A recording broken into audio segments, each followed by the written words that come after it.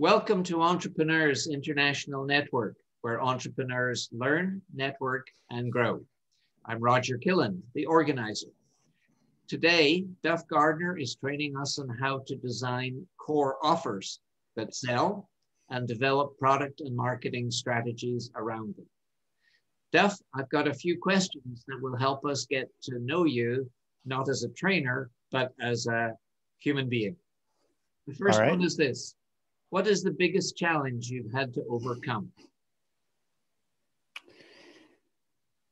So I went through a period in my career about 15 years ago where I went through a series of out of the blue panic attacks.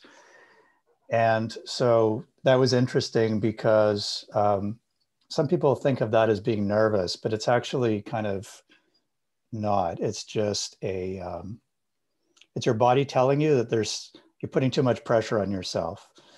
So it ended up feeling like a couple of heart attacks. And the meetings I was in, the situation I was in was kind of random. But so anyway, I was able to overcome that. You know, it ended up kind of getting conflated into fear of speaking, funnily enough, which I ended up overcoming. And yeah, so that was the biggest one. Okay. Question number 2. What's one of your favorite quotes and why is it one of your favorites? All right. So my favorite quote, I've got it here on my phone so I don't say it wrong, is a fellow by the name of Bayard Rustin. So he was a human rights activist during the time of Martin Luther King. And he was part of, well, I guess he wasn't really part of LGBTQ plus community, but he was a gay Black man. And he said, to be afraid is to behave as if the truth were not true. So that's my favorite quote. Oh, okay. Well, thank you for sharing that. And the third and final question before you wow us is, what is your favorite way of relaxing? It's having a good conversation with Roger. you're the only person who's ever said that. Yeah, well, okay. Well, actually, that's a close second. But the first one is to go dog walking. I live in Victoria, British Columbia. So it's to go for a dog walk out in the woods. Beautiful. And you have a dog, right? I do. Of course you do. How could you take, what else would you do taking something out into the woods? Okay, let's move on. Participants, if you have questions during Duff's workshop, please type them into the chat. I'll batch them, and every 10 minutes or so, I'll interrupt Duff and pose your questions to him. Okay. Now, you're going to be sent a link to the recording of this talk in a few hours, but I encourage you to take notes anyway, because the very act of taking notes is going to increase what you absorb by as much as 30%. Duff, are you ready to rock the stage? I am. Then take it away. The stage is all yours. All right. Hello, everybody, and welcome to this presentation. I'm also a hockey fan. I forgot to throw that in there. So go Canucks. Although my poor team has just gone through a COVID attack, so we're going to have to wait. Yeah, so thanks for having me, Roger, and thanks for having me here to this presentation today. This is a brand new presentation for me, so I'm excited to hear what you guys think. A bit of a new format for me. I'm not used to kind of all the bells going off as I speak, but I'm super excited to be here, and thanks for having me. So, name of the presentation today is called Offers That Sell. And yeah, so that's me. That's me in Victoria here, British Columbia. So before I go deep into my presentation, I just thought I'd tell you a little funny story about my name. It's an unusual name, of course, Duff. It's got Scottish origin. And when I was first dating the kid's mother years ago, I remember saying to her, you know, this is gonna happen to you. People are gonna come up to you, you're gonna say, this is who I'm dating, and they're gonna say this. And I said, it's gonna go something like this. Who are you dating? Oh, it's a guy named Duff. Doug? No, Duff. Dave? No, Duff. Really? Is it short for anything? No. Are you sure? Yes. Oh, you know what? I've got a neighbor who's got a dog named Buffy. So anyway, that's just kind of a stupid little story, but my name is Duff, and kind of like the beer in The Simpsons. But funnily enough, when I go to Starbucks, uh, I started collecting pictures of things that people would call me. So Doff, Delph, Dove. I've had all sorts of interesting ones. These are just three.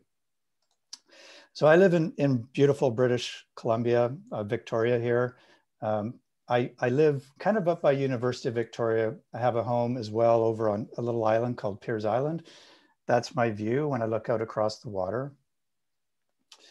And this is my family here. This is my daughter, my son and his girlfriend, and my doggie, who is named Ronan. And another big thing about me is I'm a huge rescue dog fan. And so Ronan was actually, he's been with us for a year, and he is a bully breed. And he was in the last batch of dogs that came up across the border before the border was closed because of COVID. This is his brother Seamus, who passed away just before, just over a year ago. And his favorite thing was ice cream. But just like a little fun thing about us. So let's dive into a little bit about me. Why am I here and why am I talking about offers? Well, so I had an experience when I was younger where I kind of cut my teeth in the startup world. I had a startup that I created in Vancouver right at the tail end of .bomb, which was smart. And it was called CareWave. It eventually became Carevoyance. And we had a really successful run. We won the Canadian Financing Forum. We were traveling around with Research in Motion.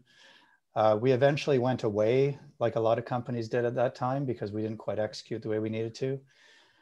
But there's something that I learned in that experience that has carried me well throughout the years. And that is the value of being able to express an offer.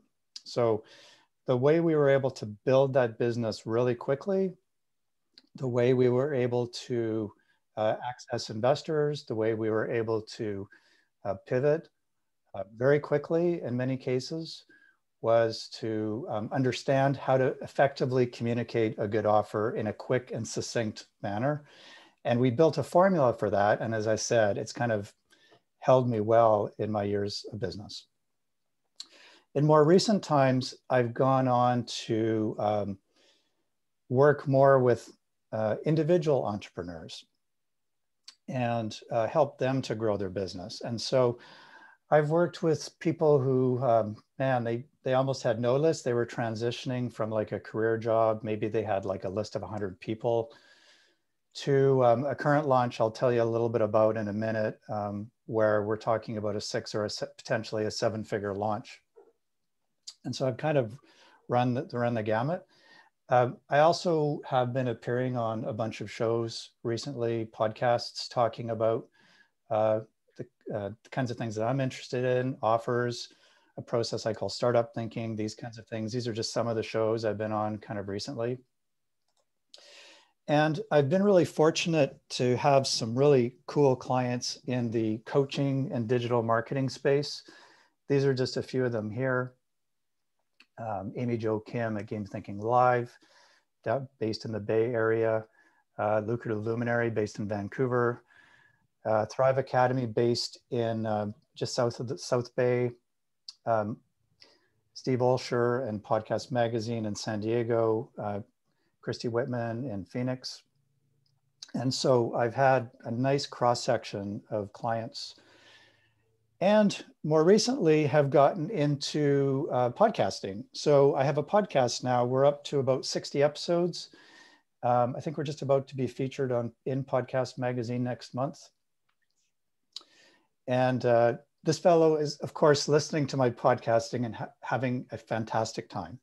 So Off My Duff is a podcast for folks who are just starting out in business and trying to kind of get that early lift. So we've been interviewing some awesome guests, having a lot of fun doing so. And I always end every podcast by saying, teach what you love and live from your truth. So that's kind of my little tagline. Now, Roger, do you want me listening to the questions as well, or should I just keep carrying on? No, you just carry on. I'll interrupt you whenever there is a question and seek your blessing to pose it to you at that Okay. time. All right. Excellent.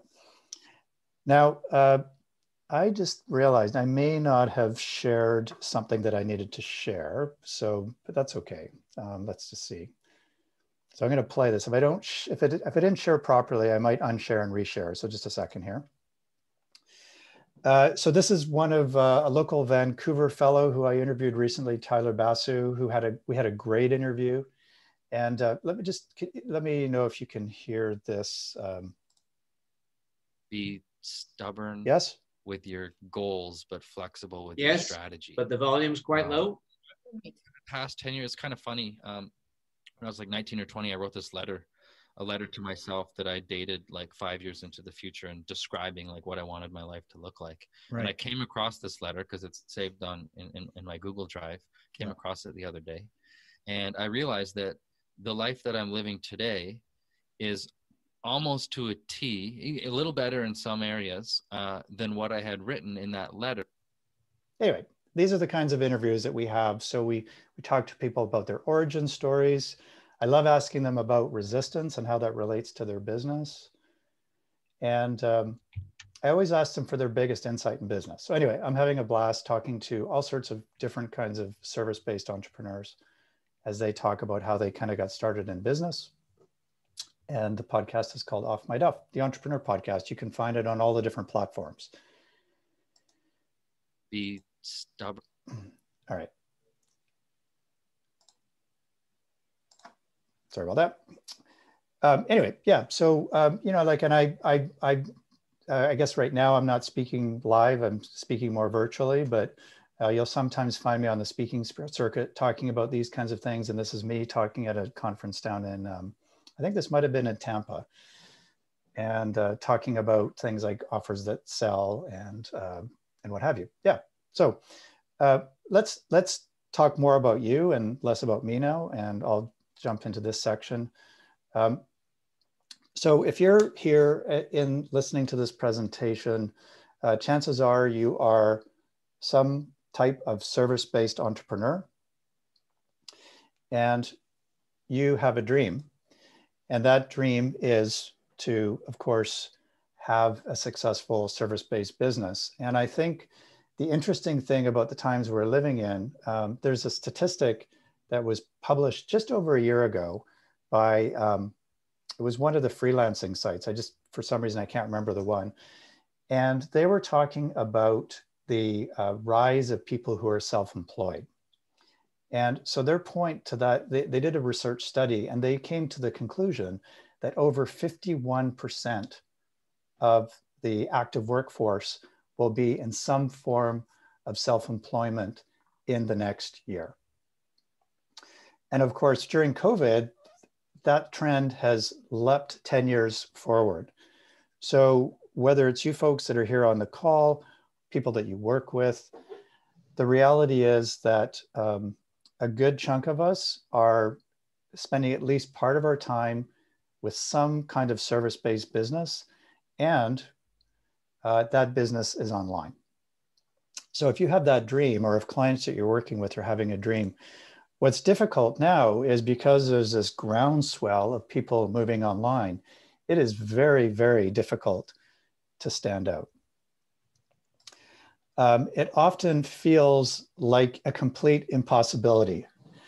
For those of you, for people who know me, if I get presented with a Rubik's Cube or something like that, some people go at her, I go for a coffee. That's me. And the leap is scary for a lot of people. It's hard. It can be expensive. It can be a real challenge to step into an online business. I have this thing called the triple L.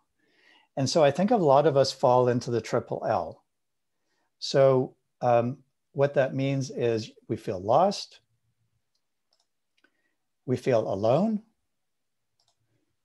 and we feel left behind.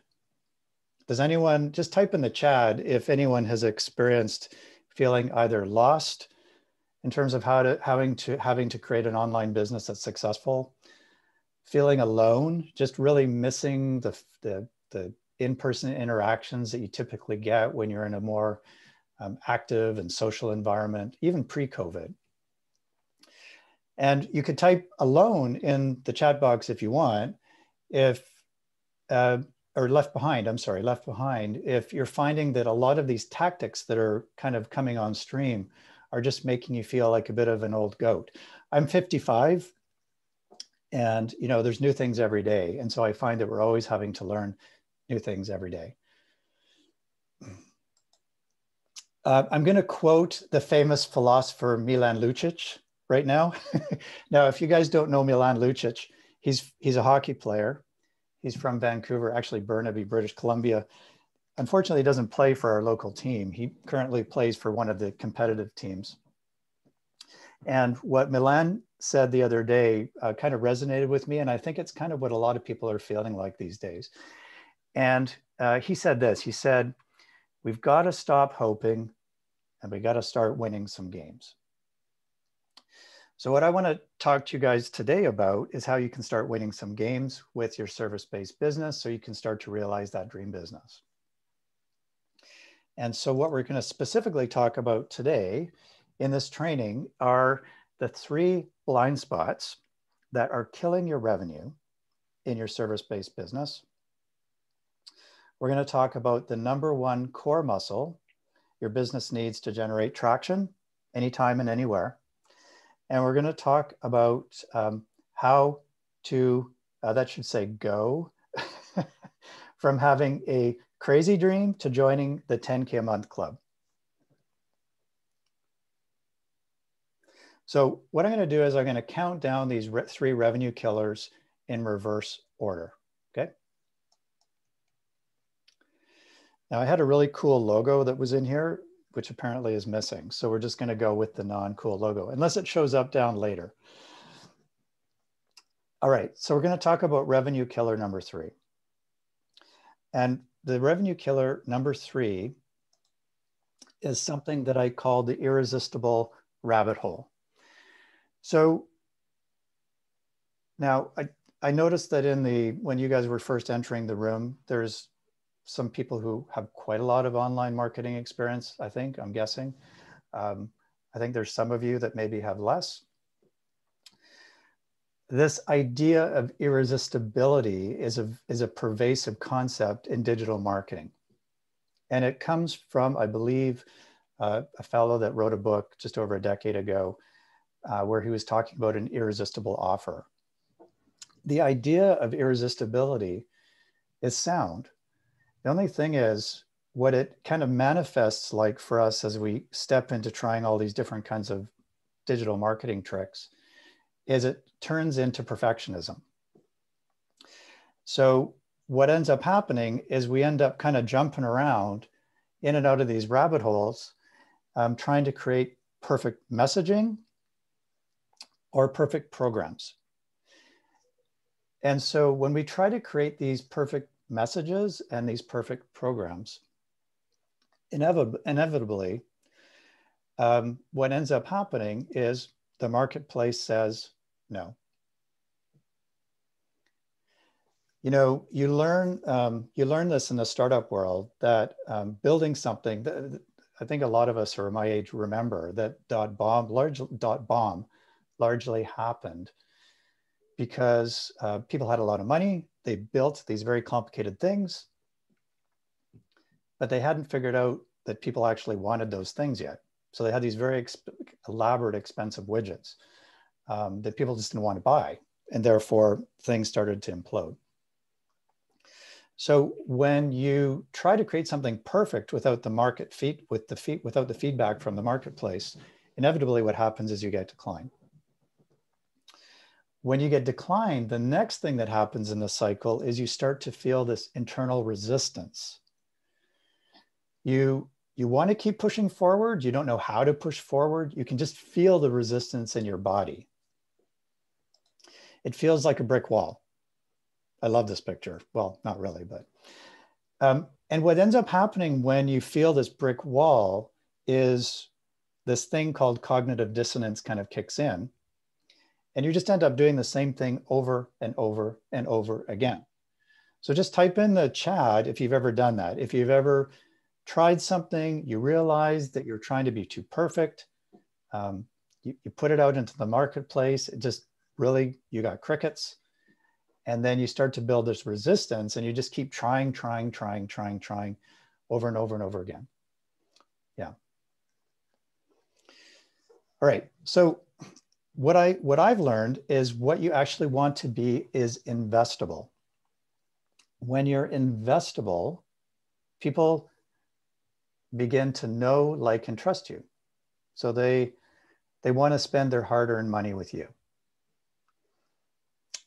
You're not trying to kind of stand up in a soapbox. You're actually getting people to lean in to both your message and your product.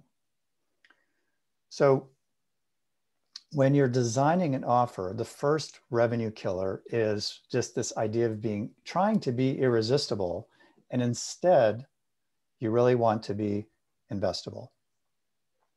I'm going to tell you about a client of mine, Maura, who learned all about this. I'm just going to play a little clip from her, and hopefully you guys can hear it.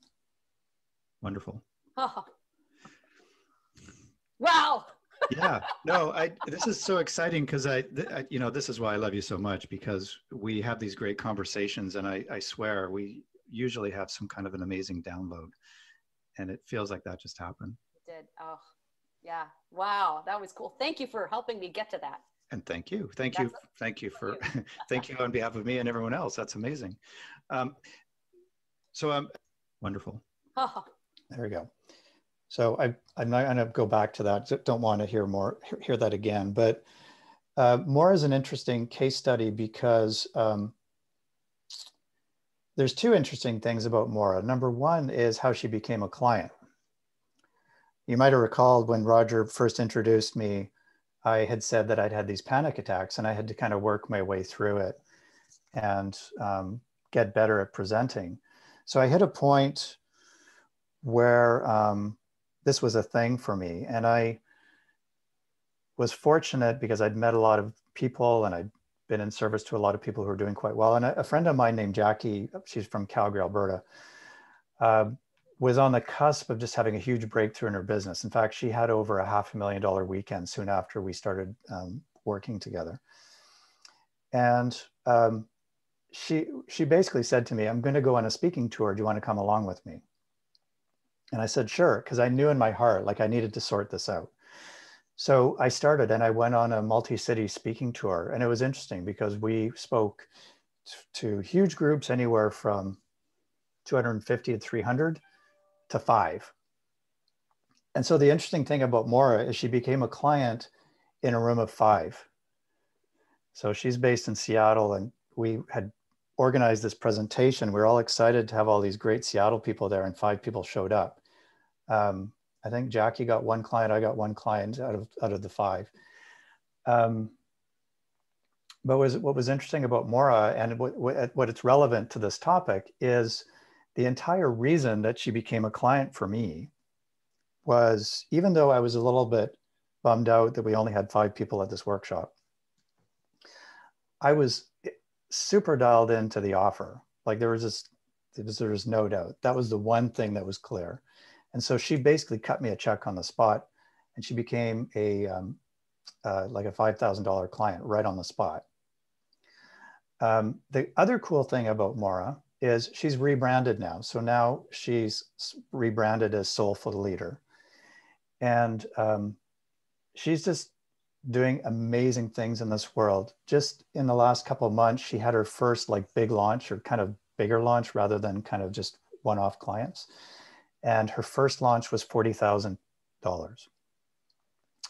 So anyway, she's doing amazing things in the world. And Maura Barkley, I'd recommend you follow her. She's an amazing person.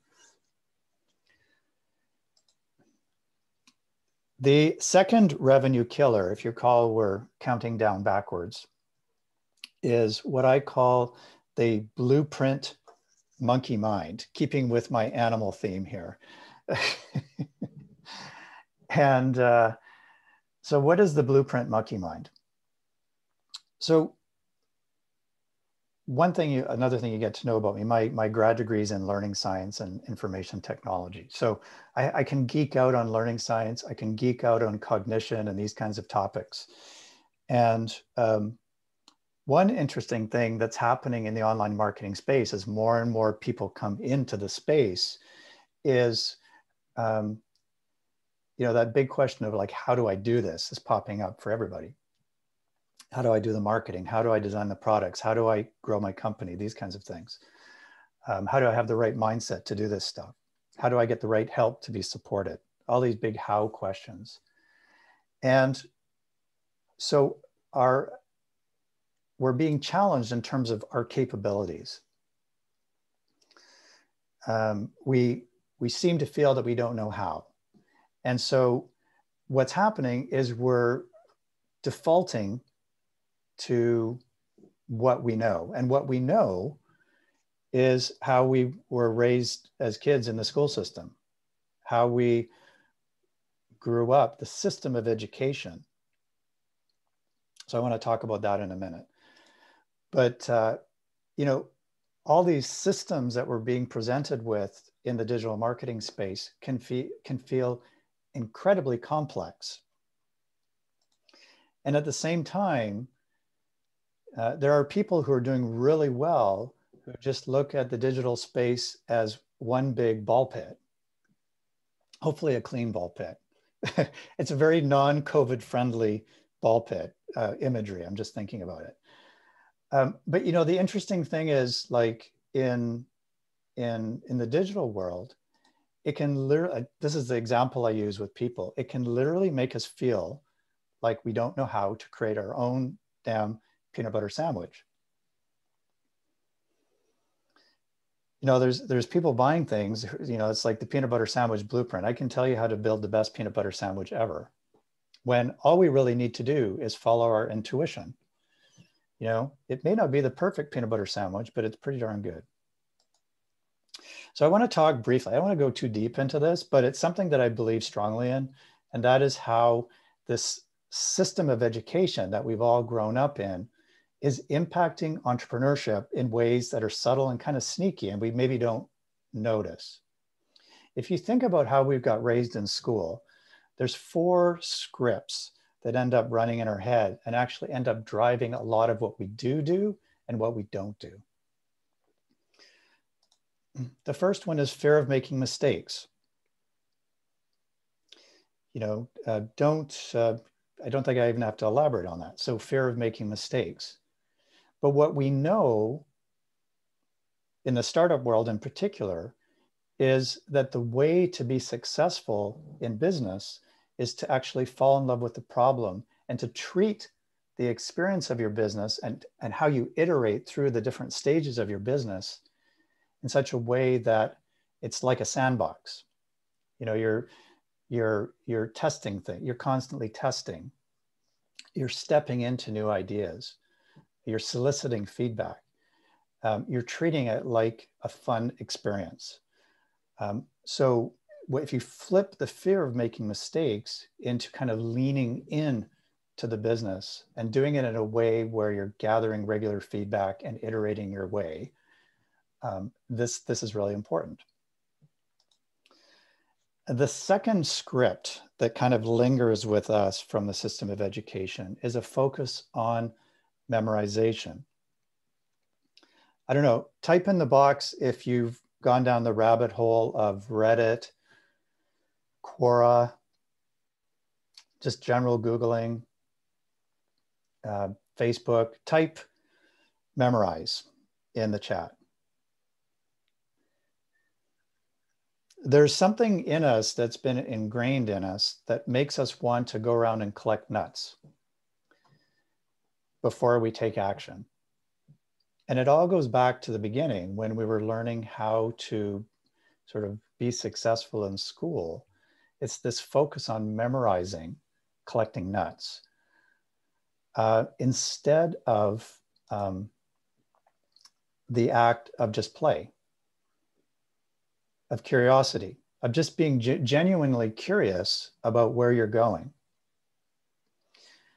You know, the hallmark of a great business is this interplay between iteration, which is where you're getting feedback from the marketplace, and ideation, where you're internally triggering the creativity that you need and the innovation to make things happen. So just being genuinely curious going forward is part of the challenge. So that's the way you want to be. Again, focusing on gathering nuts. You know, back in the day, apprenticeship, and it still is a big thing, but when we value interactions with others over, how do I want to say this? You know that scene in Winnie the Pooh where he sits on a log and goes, think, think, think, think, think, think, think, think. Do you ever find yourself doing that? Definitely type in Pooh in the chat box. That's Pooh with an H, by the way. Pooh with an H, as in Winnie. But, you know, like if you find yourself doing that, how many times have you just gone out and asked a friend, asked a mentor, asked your community a question that saved you 6 months? So for some reason, when we get kind of stuck in this path or this journey into going to online marketing, online world of business, we focus more on the information than the collaboration that we really need to ideate and iterate our way into a new opportunity. And the final script that kind of hangs with us is to chase abstract goals like an A. So what we know, so I studied this philosophy in the realm of cognitive science, which is called situative cognition. And so what that basically means is, like, as human beings, we are driven to learn new things by the situation that we are in. So I'll just give you a basic example of what this looks like. If you've ever said, I got to lose 10 pounds, right? We were talking offline before this started, COVID, I got to lose 10 pounds. What is 10 pounds? It's like getting an A in school. How many people have ever lost 10 pounds when they say that? It ends up being kind of like one of those false affirmations. So instead, if you said to yourself, man, just for example, I'm getting married in 6 months and I'm going to fit into that outfit in 6 months if it's the last thing I do. So that situation of being married, seeing an outfit that you like, is going to drive you to achieve the goals that you want, rather than the abstract idea of losing 10 pounds. This idea is so simple. It's kind of basic when you say it, but what we all end up doing in this online marketing world, when we start to doubt ourselves, when we start to fear and worry that we're not doing the right thing and we're not feeling capable enough, we default to chasing these abstract goals, which in themselves are meaningless. I feel like it's one of the biggest blind spots of entrepreneurship today, as more and more people go into entrepreneurship completely conditioned around these 4 scripts in our head, and it just doesn't work. So instead, when you focus on deeply meaningful goals, things start to shift.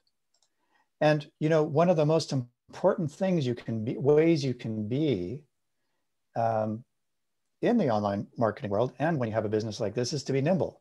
The best way to be nimble is to flip the script, flip those 4 things around, so that you're stepping into the ability to adapt and adjust and step into opportunity as it presents itself to you. I want to talk about a client, Dr. Jean LaCour. They're an interesting agency I did some work with just late last year and early into this year. They have, it's kind of a hybrid nonprofit, for-profit in Florida. For years, Dr. Jean has been helping people overcome addiction and step into their journey of sobriety. And they have a for-profit training agency that they go into companies and train companies. Of course, during COVID, rates of addictive behavior are spiking like crazy. this is something we're going to be talking about for years, because now we have all these virtual workers and they're getting into bad habits around addiction. And so I forget the statistics, but it's a huge, huge spike. So they're trying to position themselves to take advantage of this opportunity as a company, but of course, to impact more people in the world as they go forward, and to kind of understand their business model and how that best can work. With your help, I mean, Duff, we cannot underestimate your brilliance in this. As we came to you saying, how should we approach this very complex, scary concept? Right. And you said, wow, a brown bag is pretty non-threatening, isn't it? Maybe we could do something with that lunch bag and we could talk about it over lunch. And, as we just began to grow with this, it came up to our entire new launch campaign of break the silence, start with lunch. So Dr. Jean is great. And so that's just one of the little things that we help them to kind of sort out. They have a huge mission, and they are, they're helping people all over the world step into a life of sobriety. So both as a nonprofit and as a for-profit agency. All right, so let's get to the number one revenue killer. And again, I feel bad because I have an amazing logo, which for some reason did not get into this presentation. But this is my first rescue pup, Seamus, who also is the mascot. I didn't put a slide in here for this, but one of the things I do as well locally here in Victoria is I'm a part owner of a franchise, Men in Kilts Victoria, which is part of a North America-wide franchise, but we have the first arm's length franchise in Men in Kilts. And in Victoria, we are in 7, well, of course, we're not right now during COVID, but in any given year, we would typically be in 7 parades. All the guys that work for the company wear kilts, and they clean in kilts. And my role in the company is kind of more on the sort of supporting it side, but I get to go in these parades. And Seamus was our mascot. He's a celebrity in Victoria. He's passed away a year ago from a fast cancer. But he's well known in Victoria, British Columbia as the mascot for Men in Kilts, and was going around and changing people's minds about bully breeds one kiss at a time on the parade route. So the number one revenue killer for people stepping into online business is not having an offer that sells. I don't think that's a mystery because that's the name of the presentation, right? But it's very true. So here's the thing that I learned in the startup world back in the day is that there's a rigor to the process of creating a technology startup. I remember we had a 3-story post and beam office with that very first startup that I created back in, early 2000s.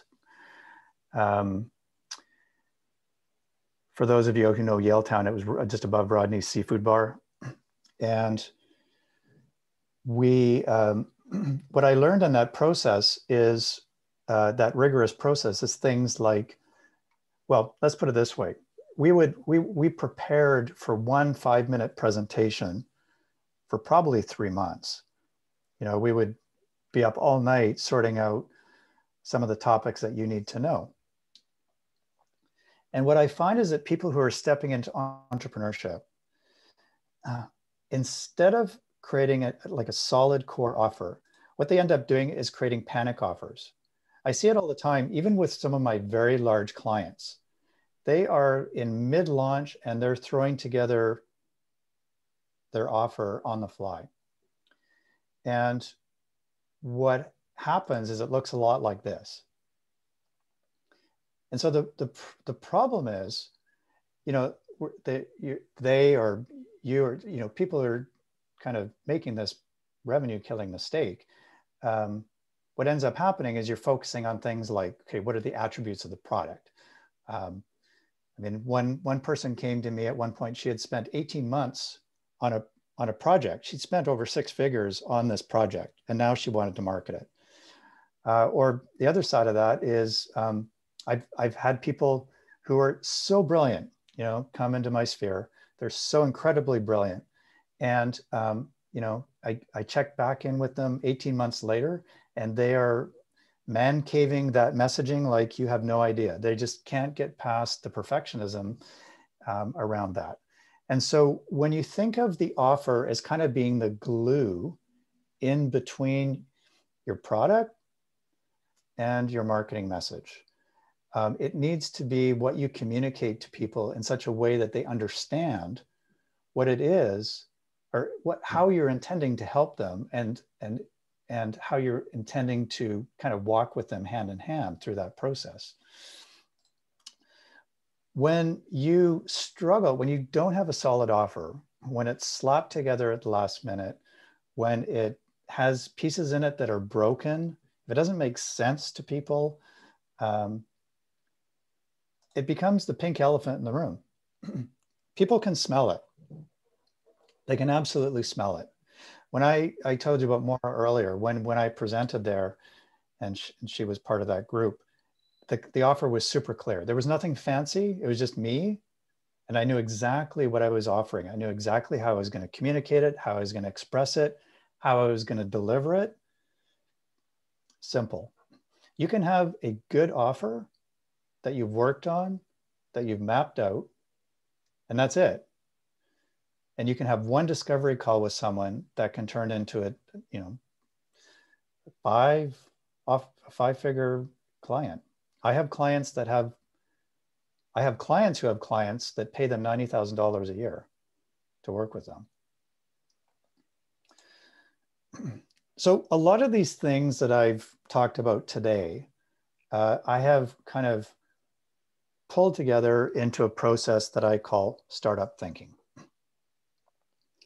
And it's really, startup thinking is the process that I've designed to help people go kind of from that, you know, wanting to have some kind of a dream business to stepping into having something that's more sustainable, that's profitable, that's working. You know, back to my startup roots, there's this, in Vancouver, we have this conference called traction.io for the startup community. And the idea of traction is something that I know really well. You know, traction, if you have an online business and you're service-based, it basically means 5 things. It is clients, sales, gigs, fans, and deals. So those 5 things. So what we do is we help people get more traction in their business around those 5 metrics. And it's through this process called startup thinking. Now, right before the Olympics, I had a position as one of the leadership people within the digital marketing community in British Columbia. And that was kind of a fun time in Vancouver because there were, as an industry-wide, it was when over 50,000 people working in the industry.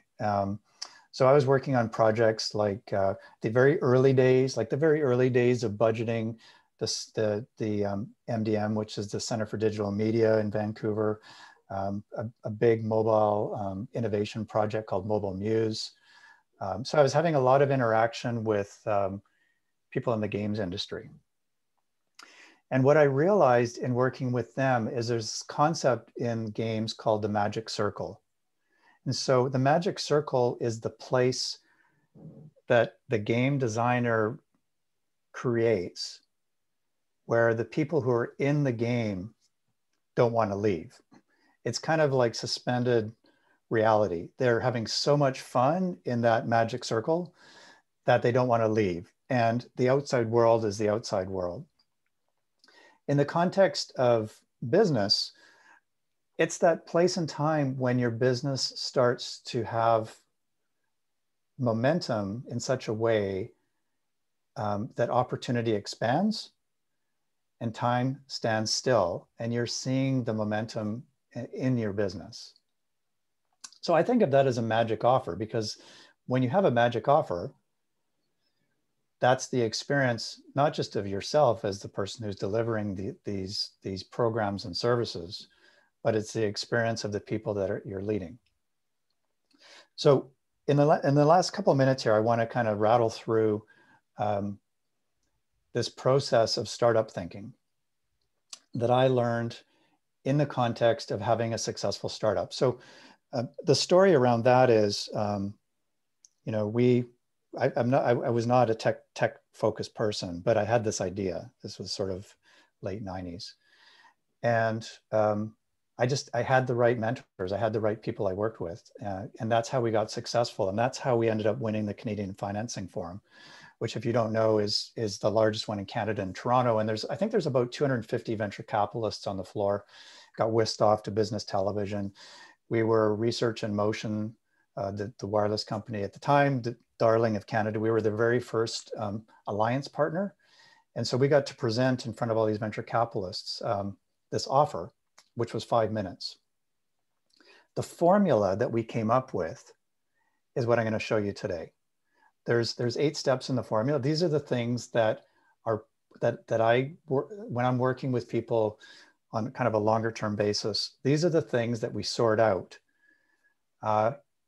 with a view towards making offers that actually convert, okay? So it's a very different process. So in other words, if I'm working with someone on their offers, yes, we'll get into bonus stack. Yes, we'll get into pricing. Yes, we'll get into, you know, how are you unique? What's your messaging? All those typical things. And I do have a process for all that as well. But woven into that, depending on what level you're working at me with, are these 8 things, okay? So I'm going to count them down really quickly here. The first one is your premise. What is your business designed to prove as true? What is the opportunity that you're stepping into? And how do you define it? And how do you measure it? And how do you communicate it clearly, not just to others, but to yourself? How are you unique?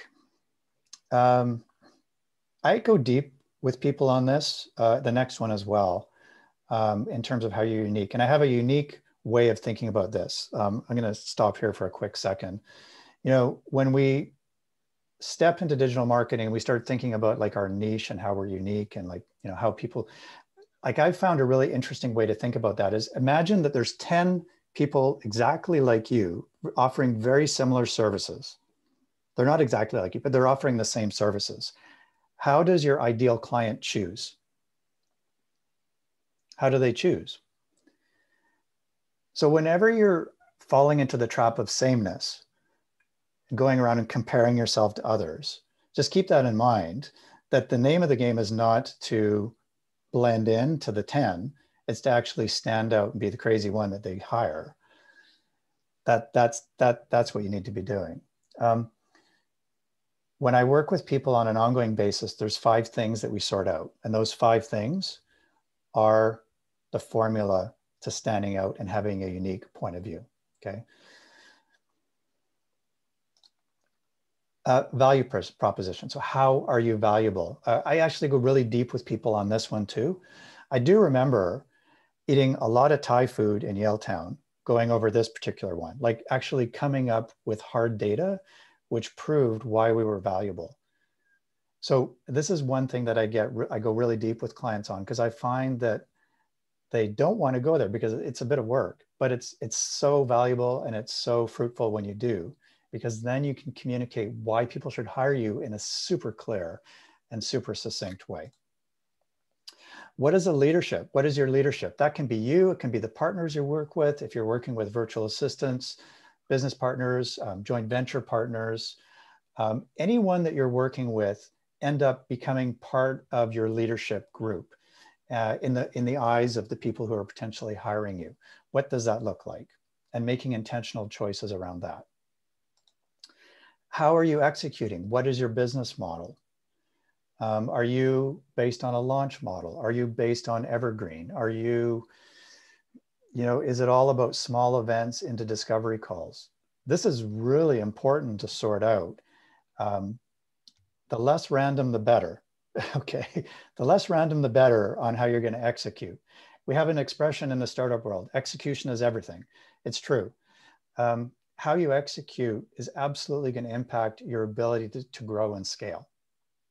Knowing how your business model connects is important too in terms of your trustworthiness, because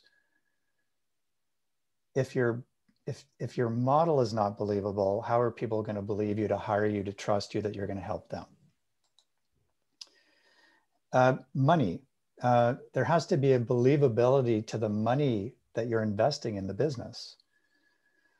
You know, if somebody says to me, I want to do Facebook ads and I want to do Facebook ads over the next 3 weeks, I can tell right away there's a business model issue and they don't understand how the money that they're going to invest in that particular model is going to support their growth. And alignment. How does it align with your life? How does it align with what you want to do in the future? Do you have an exit plan? These are the things that you need to sort out. So these are the things that I work through with people when I work with them as we start designing high-level offers. And that's why a core offer is so important. I have this expression, conviction begets conversion. Those 8 things build conviction. It allows you to communicate in such a way that you're leaning in to the conversation with people so they can lean in to the engagement.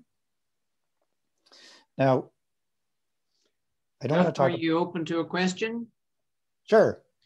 I'm seeing more and more online offers that have a section in the offer where the thing being sold is broken down into micro steps, and each micro step is allocated a value such that when you add them all up, it comes to this astronomical number.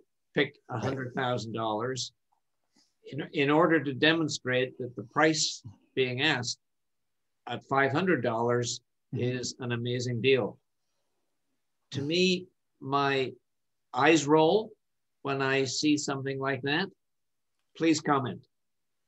Sure. Yeah, I think like, I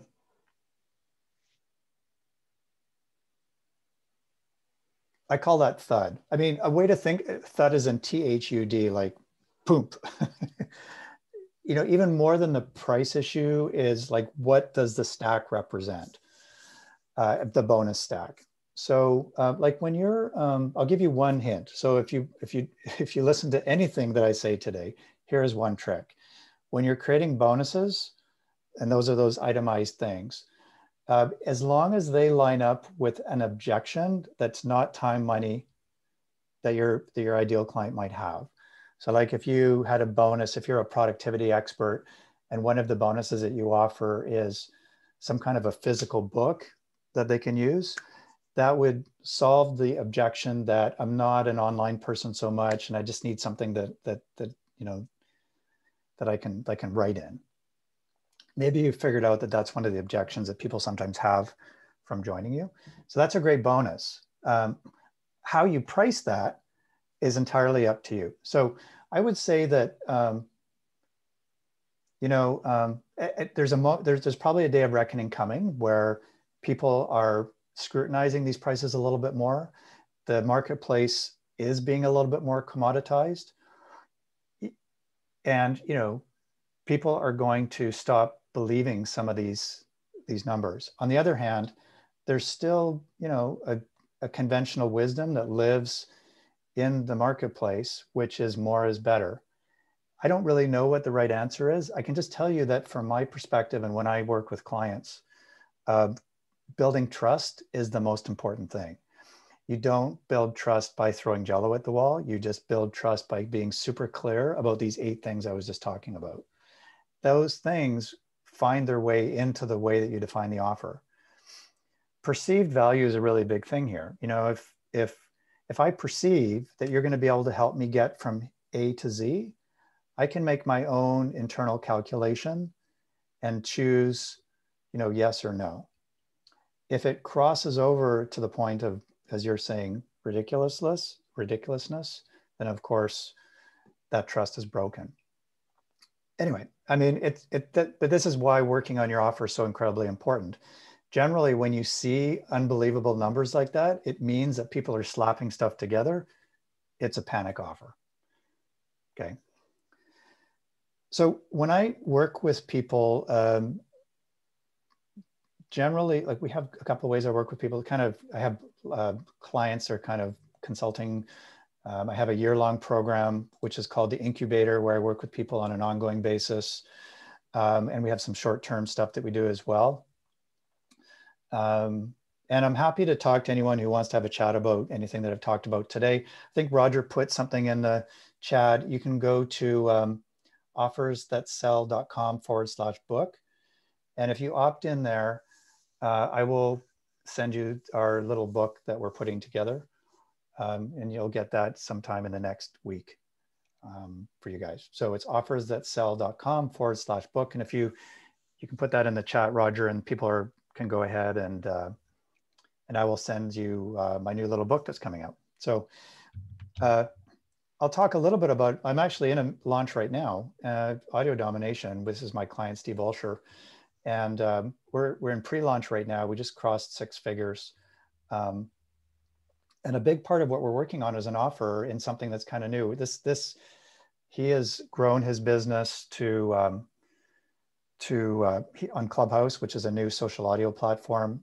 Since the middle of December, he has grown his audience to 54,000 now followers, and 34,000 personally. So that's about 90,000 followers, give or take.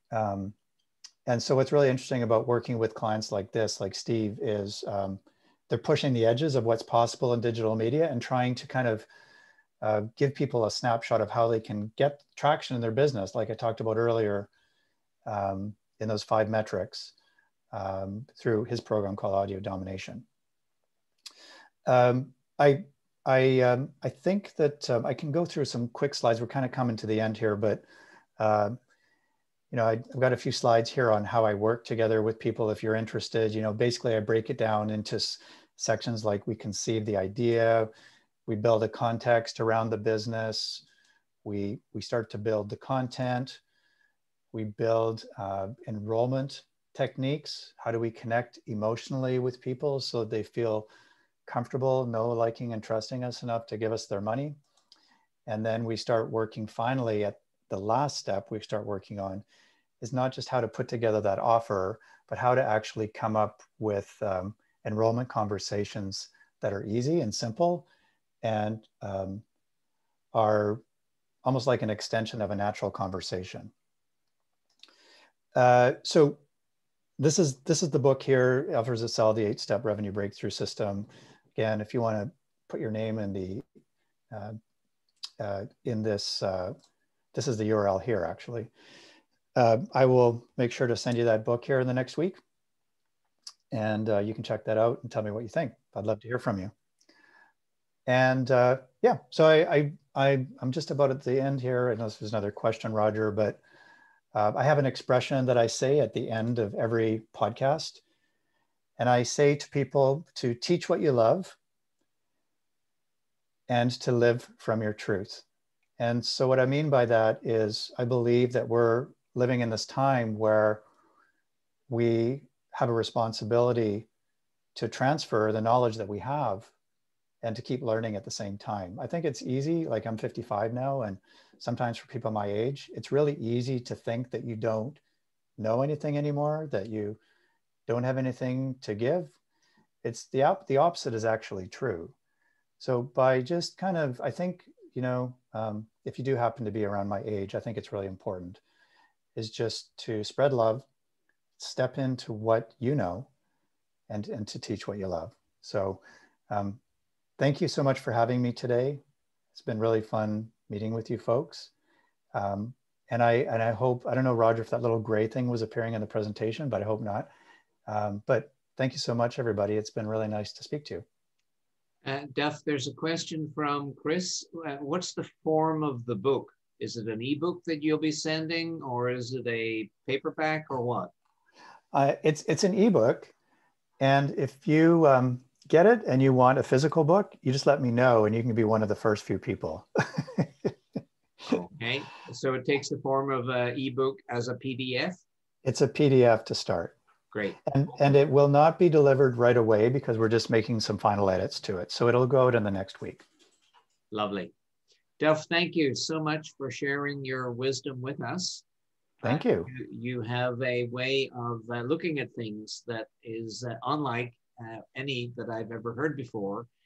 So I'm absolutely certain your unique perspective will be of value to many of the EIN members. So I thank you very, very much. Thank you. Thank you, everybody, for having me. It was really fun to be here.